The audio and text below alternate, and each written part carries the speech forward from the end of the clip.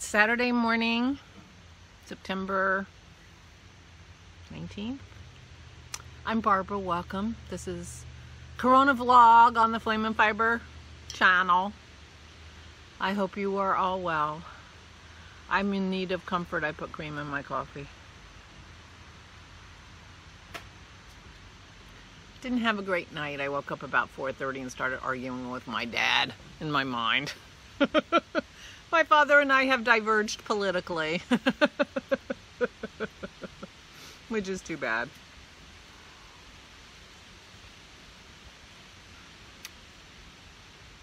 But 4:30 in the morning, arguments in my head are not going to change his mind, so, or mine. So I didn't sleep great and my knee hurts. So Dennis got me coffee this morning, so it is quite late. So I'm sorry this is late, but I'm taking it easy today. I'm feeling okay mentally. It's not like I need a mental health day, but I just need a quiet day. Sitting, low energy, cream in my coffee.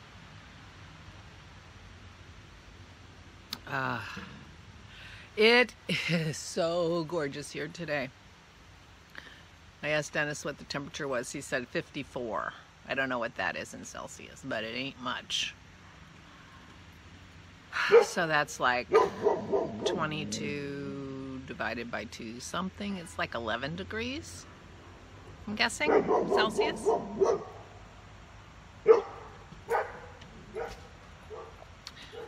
That's a guess. I don't know.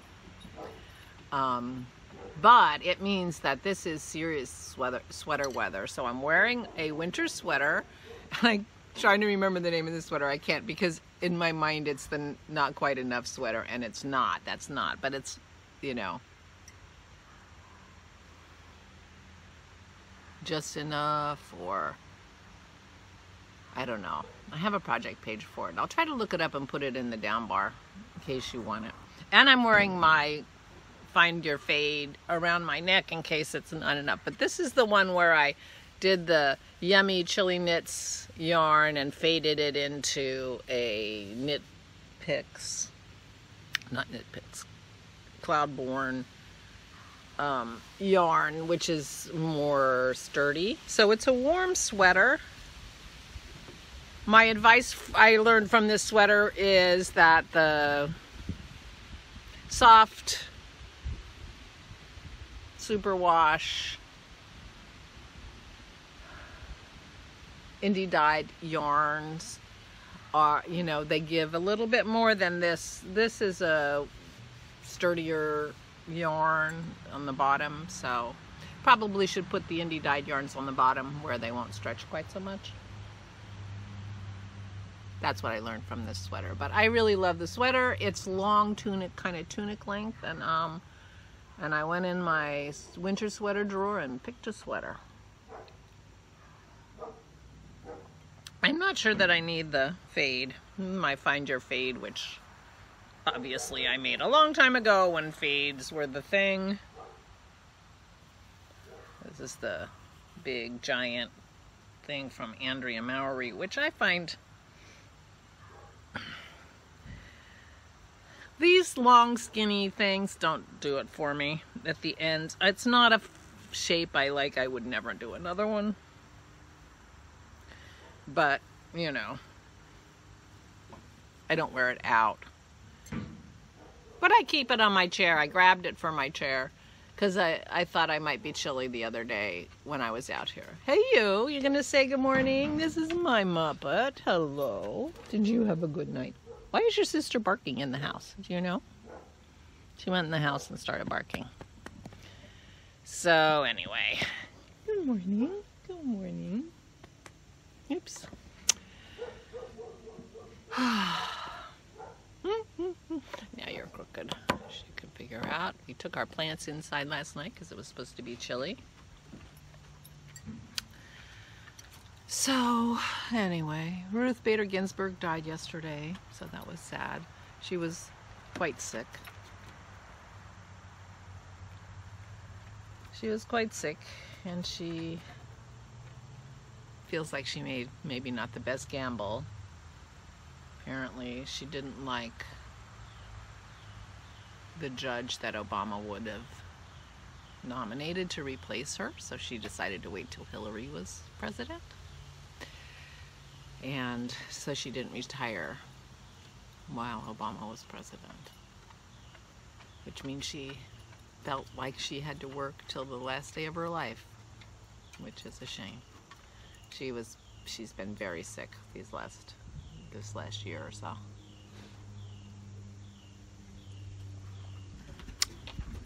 So now it begins. One more thing to make. I mean, she was already an issue for the election because she was going to retire regardless of who was elected. She had to because she was so sick. But anyway, so that was sad news yesterday. She was a Supreme Court Justice in the United States. If you're not in the United States and don't know who she was a liberal judge.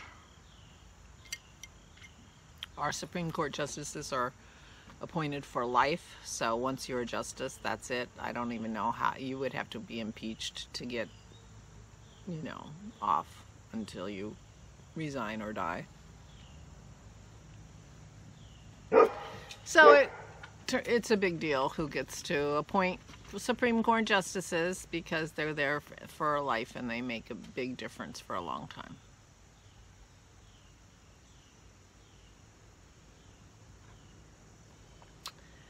So I don't know if that's what prompted my political rant conversation with my dad or not. But whatever. Oh, I had my first fire last night. I posted a picture of it on Instagram. That's traditional for me. I for the last few years, I have posted a picture on Instagram of my first fire of the season. So I had my first fire of the season. It made the air conditioning go on. I said, Dennis, I think the air conditioning is really? Oh, so we fixed that. But it was really nice. I'll probably have another one tonight. Dennis is going to teach me how to make them. We have a insert in our fireplace that's like a stove insert, and it makes it a little trickier to actually start a fire. Dennis practiced a long time before he got it down. It's been a few years since we've had smoke in the house, and you know, he's gotten it down pretty well, but it took a while. So he's going to teach me how to do it so I'm not so dependent on him being able to build a fire for me, although he likes to build fires, I think. But I would like to be able to build my own fire. So it's my plan to make the fire tonight, and he will supervise. I'm trainable. I can learn how to make a fire. I am wearing some silver earrings with some purple and some green. I don't know what those stones are, but they're pretty. I'm running low on different earrings now. I'm gonna have to go in I have an old jewelry box that it's got costume jewelry that I haven't worn in decades, that got to the bottom of a box and is jumbled and, you know, whatever. But it's one of the things that ended up in my guest room when I cleaned out my craft room. So I may be going through that. So you may be seeing some really, really old earrings, or I'm going to start recycling back through my earrings. So the earrings may stop being a thing. I mean, if I'm going to be doing this for 3 years, I just don't have 1,000 pairs of earrings. As shocking as that might be.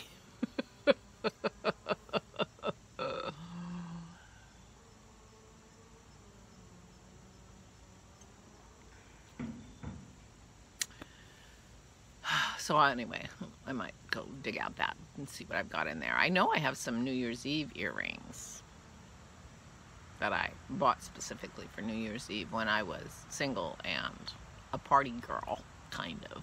Not really, because I had 2 little kids. But, you know, I partied more than I do now.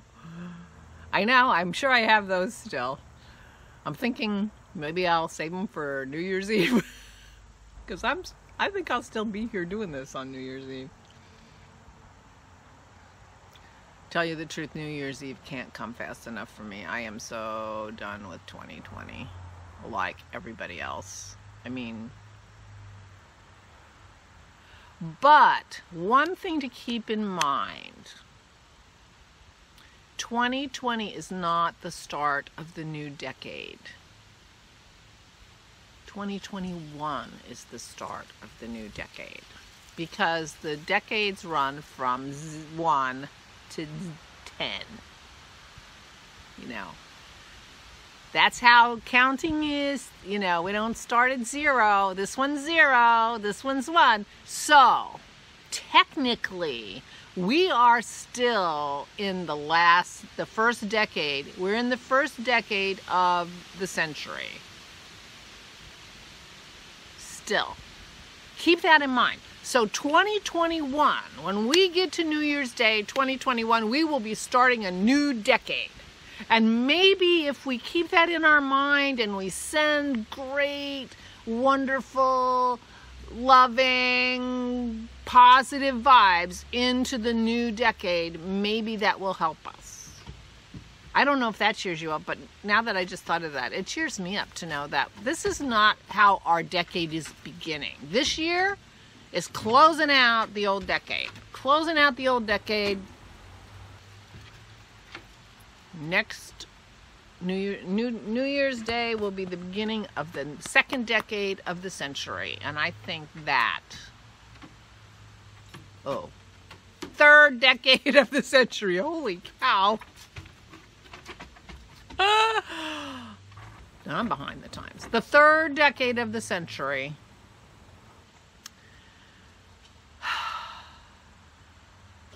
And maybe we can leave some of this behind. I know COVID will still be around, but maybe we can move into the new decade with more optimism and fewer horrors. So 2020 will leave the old decade behind.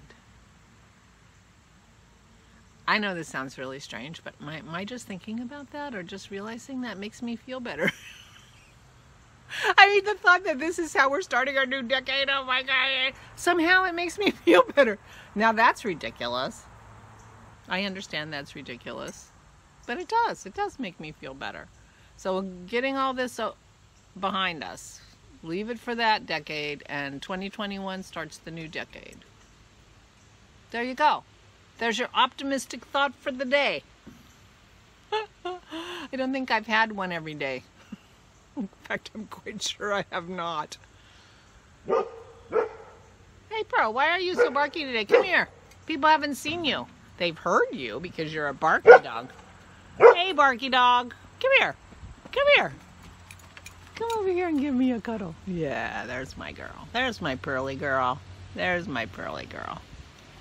Yeah, she's on the alert today. She's on the alert today.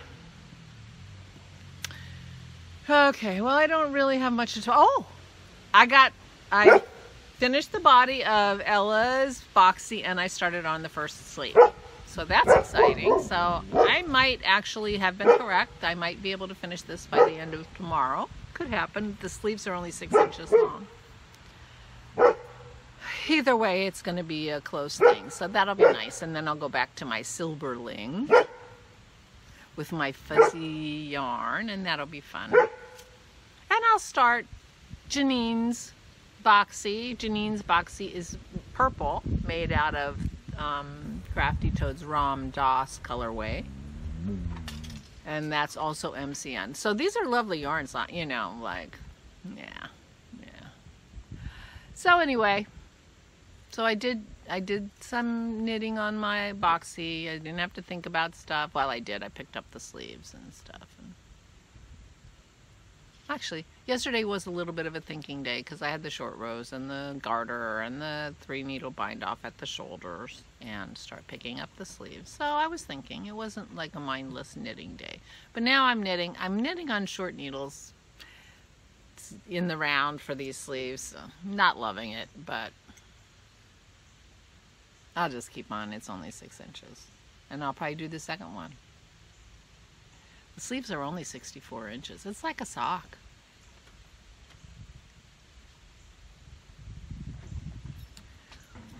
And both sleeves together are like one sock, without the heels and toes. Right, puppy? There's my Maisie girl back. Yeah, there's my Maisie girl back. Okay, so anyway, so I've been crafting. I'll be crafting today. I did not end up going to the in-laws on Thursday because Dennis's leg hurt, and it turned out the nurses went on Thursday.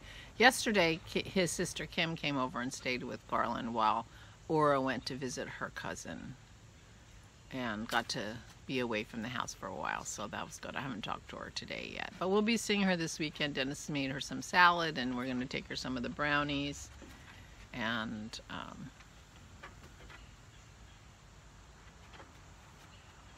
that'll be good. I don't think we're taking the lemon bars because I like them too much. I like the lemon bars. I'm not as big a fan of the brownies. I've never been a big brownie person, which is why I didn't have a brownie recipe. But they turned out good. Dennis likes them, so he'll have them, and especially since he put the ganache on them. He'll have them, and we'll send some to Aura, and she'll like them. She likes everything. She is, talk about a not complainer. Talk about a food-worthy person. She's knit-worthy, and for Dennis, she's very food-worthy because she appreciates everything, so that's nice. So we'll see them this weekend, one of these days. I'm not sure which day. Probably today because Dennis made her salad yesterday, and so we'll take her the salad and the brownies. Maybe we'll do that on the way to walking the dogs, or the way home, because we were talking about bringing the dogs so they could visit with the dogs. They love the dogs, although, you know, they got to be sitting down when they arrive because otherwise they'll knock them over. Anyway, oh, it's a glorious, fresh, delicious day. Our sky is blue. I hope that means that the fires are getting a little bit under control. I hope that's true.